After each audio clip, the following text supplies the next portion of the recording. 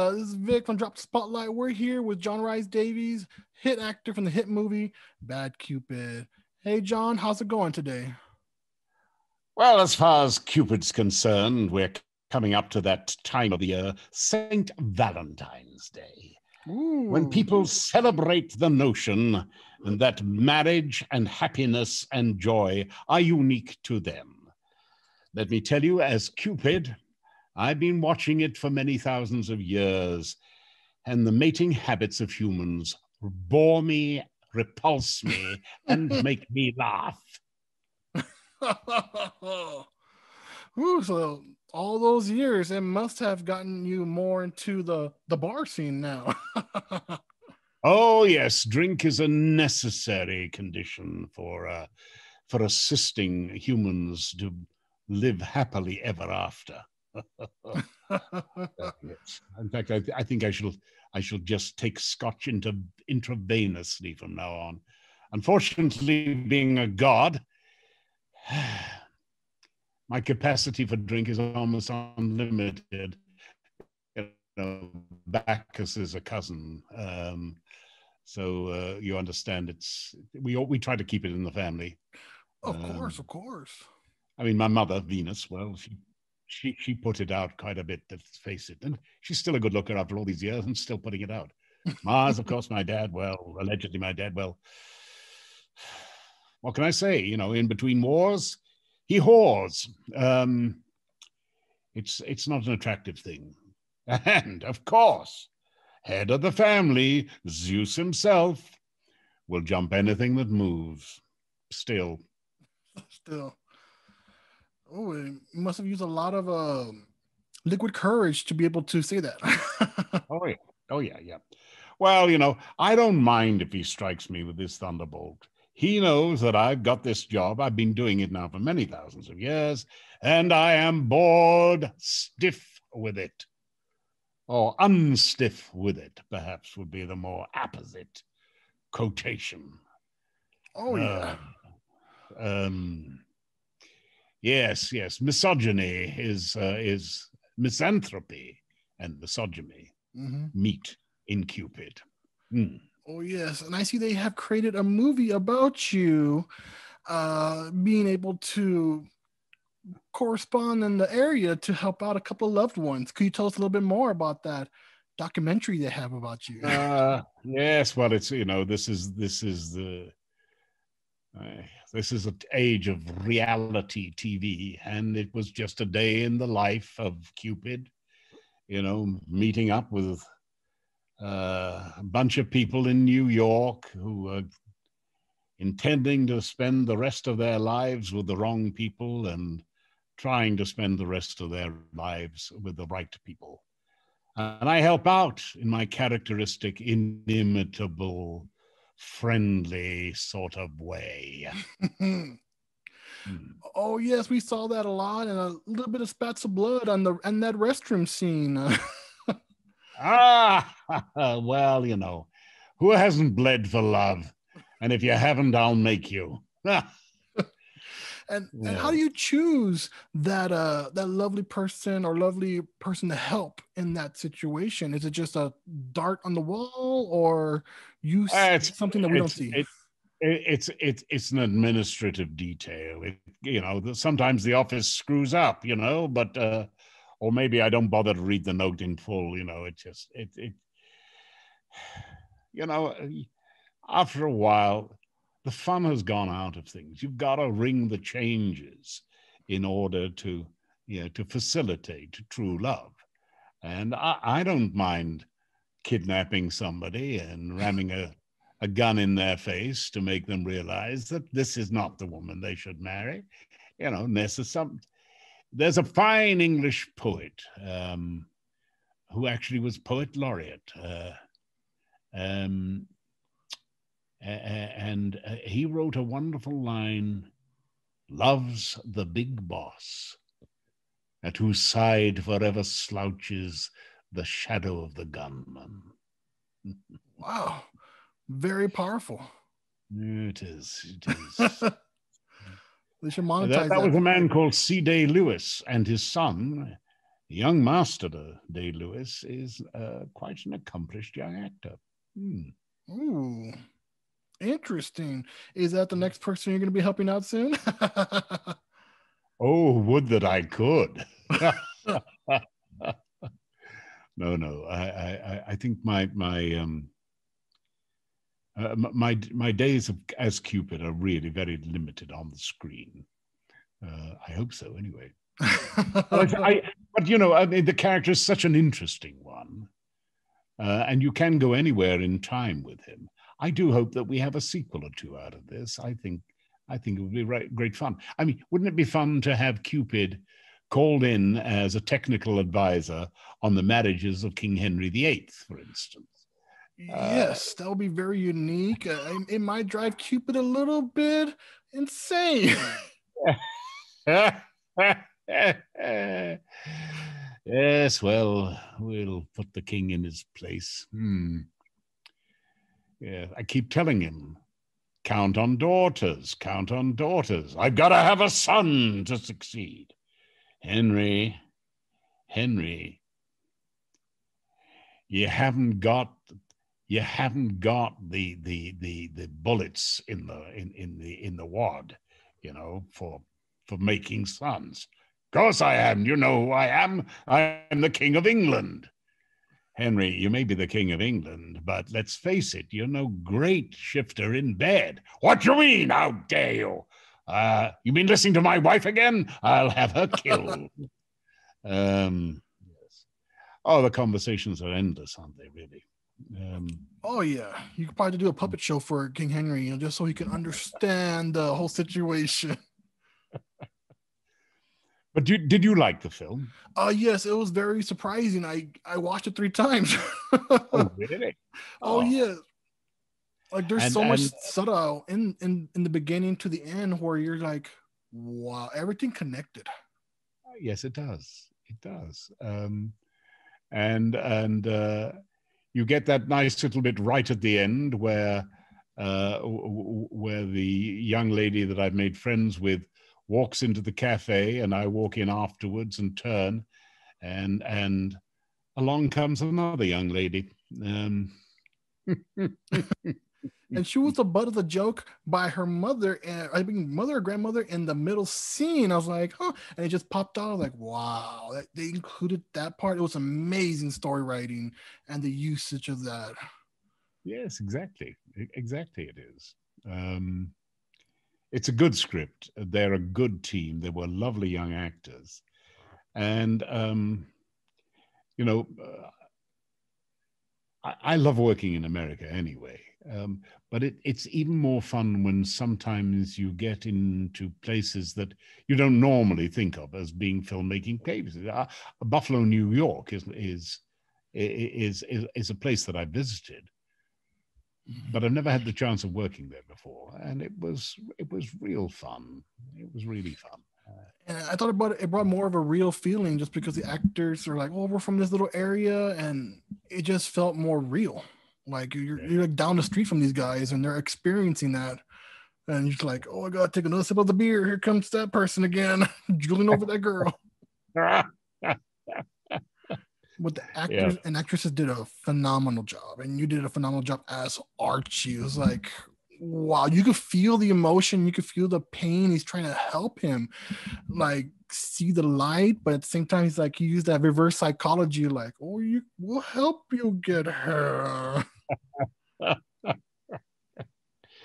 Yes, yes, kidnapping, brutality, all part of the daily work of love, isn't it, really? I mean, what can one say? You earning that paycheck. You bet Cupid's out there. They're all looking like, what is he doing right now? Well, you know, love is,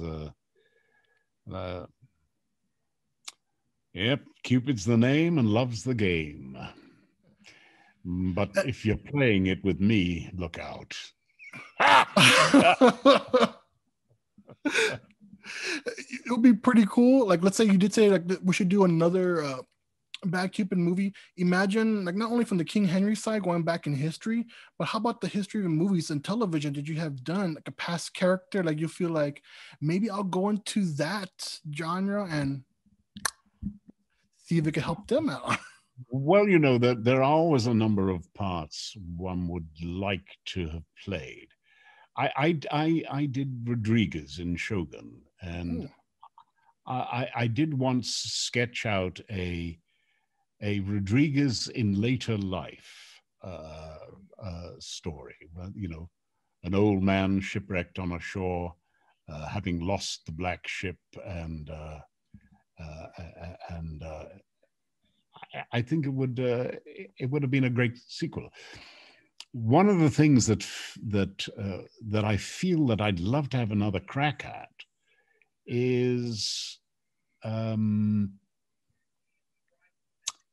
Leonardo da Vinci in Star Trek Voyager.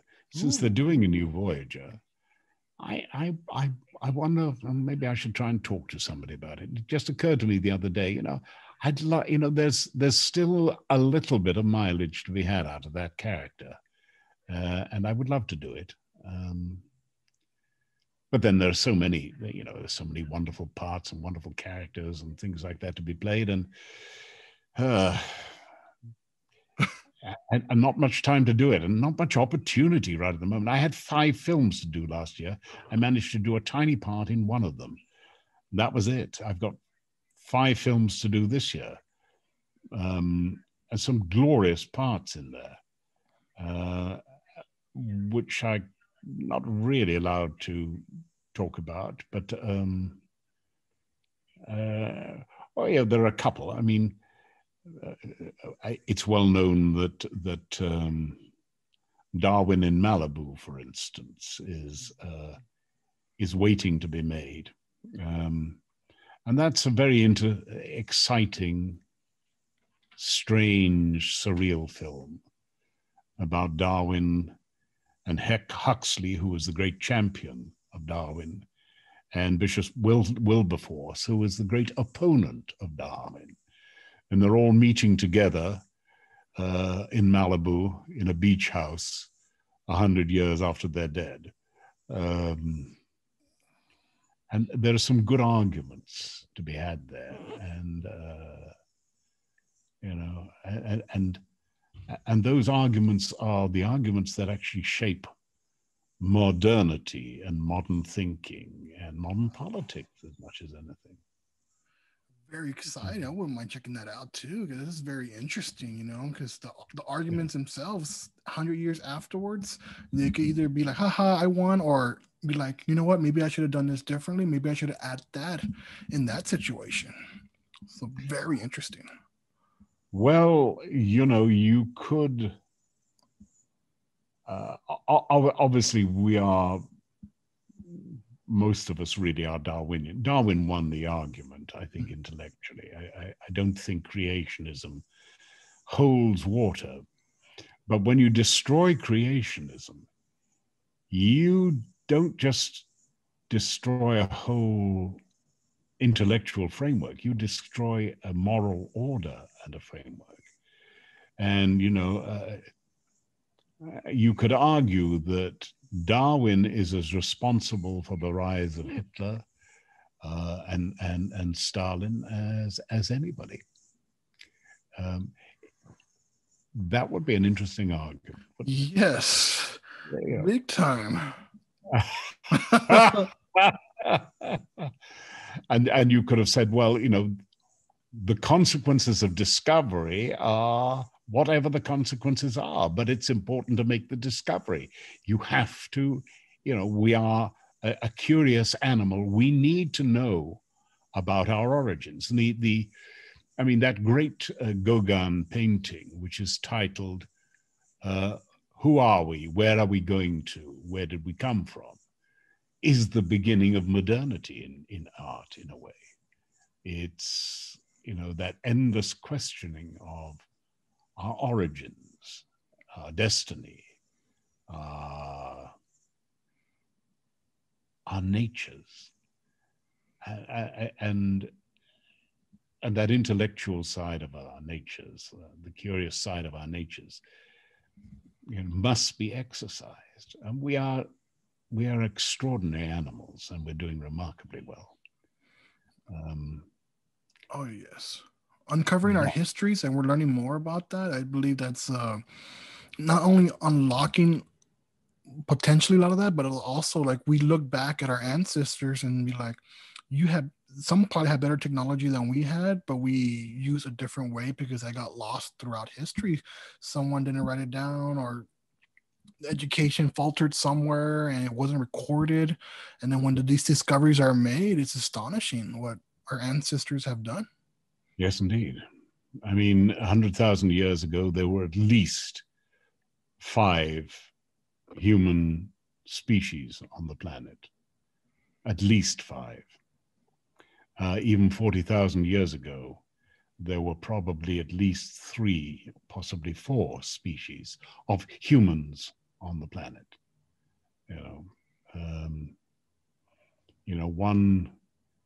One gene in the wrong place, and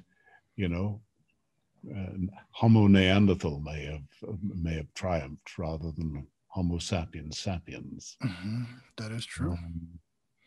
Or the Denisovans, with their ability to use oxygen more efficiently at high altitudes.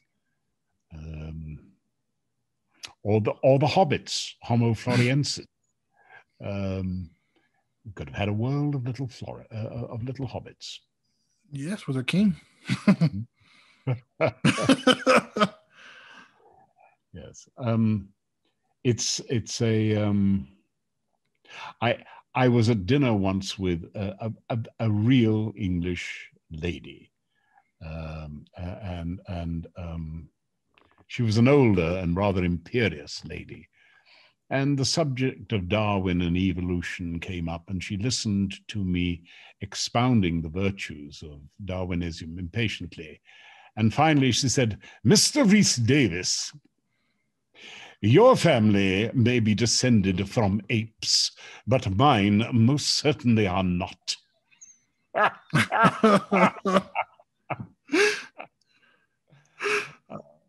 Which I thought was wonderful. Yes, I